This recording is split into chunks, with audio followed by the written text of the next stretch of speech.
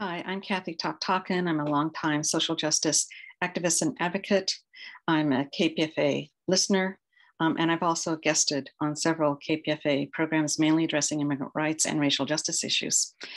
KPFA needs to reach more diverse communities of color and younger listeners, and I believe it's possible if we further build staff, volunteers, intern development, especially interns of color, work more creatively on programming and outreach, and deal with the governance and financial issues that I fear are undermining KPFA's future and stability as a progressive and independent station.